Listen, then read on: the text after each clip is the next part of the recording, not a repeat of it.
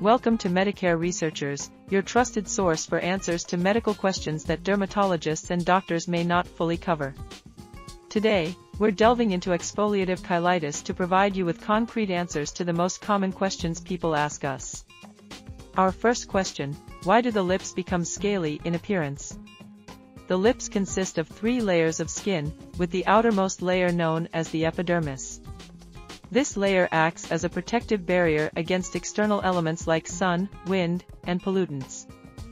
Within this epidermis, there are keratinocytes, cells responsible for producing keratin, a protein that strengthens and safeguards the skin. In exfoliative cheilitis, these keratinocytes go into overdrive, producing excessive amounts of keratin. This leads to an accumulation of dead skin cells on the lip surface, giving them that scaly and rough appearance. Our second question: why do the lips turn white when they come into contact with water? The white discoloration you observe when wetting your lips is due to the presence of those normally invisible dead skin cells. Under normal dry conditions, these cells are firmly attached to the lip's surface. But when water is introduced, they undergo a transformation. The moisture causes them to swell and become more translucent, making them visible. Think of it like wetting a piece of paper, making it temporarily translucent and revealing hidden markings. Question 3. Why do the lips peel in a repetitive cycle? Exfoliative cheilitis causes a continuous cycle of peeling and healing due to an accelerated turnover of skin cells in the lips. The constant peeling happens because of inflammation and irritation of the lips. This irritation prompts skin cells to shed faster than they can regenerate, leading to this repetitive cycle.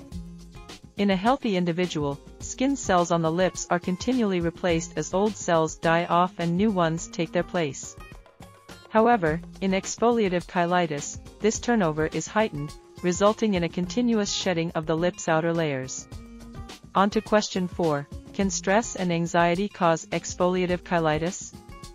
There is evidence to suggest that stress and anxiety can indeed contribute to the development or worsening of exfoliative cheilitis. Stress and anxiety activate the hypothalamic pituitary adrenal (HPA) axis, releasing stress hormones like cortisol and adrenaline.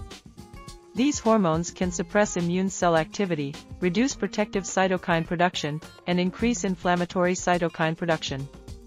Chronic stress can lead to chronic inflammation and oxidative stress, potentially damaging the skin barrier. A compromised skin barrier can result in dryness, cracking, and peeling, including on the lips. Additionally, stress and anxiety can lead to behaviors like lip biting and licking, which can exacerbate the condition. Finally, question 5. What are the whitish substances or patches when exfoliating the lips? Those whitish patches or substances that appear when exfoliating the lips in exfoliative cheilitis can be attributed to several factors. It might be a fungal infection, such as candidiasis, which can affect the lips more easily when they're already compromised. Another possibility is a buildup of keratin, a protein naturally found in the skin, hair, and nails. Exfoliating dead lip skin can also reveal an accumulation of dead skin cells or even residue from medications or lip products. There you have it, 5 clear answers to common questions about exfoliative cheilitis. Remember, we're here to provide you with the knowledge you need. Stay tuned for more informative content from Medicare Researchers, as we continue to explore medical topics that matter to you.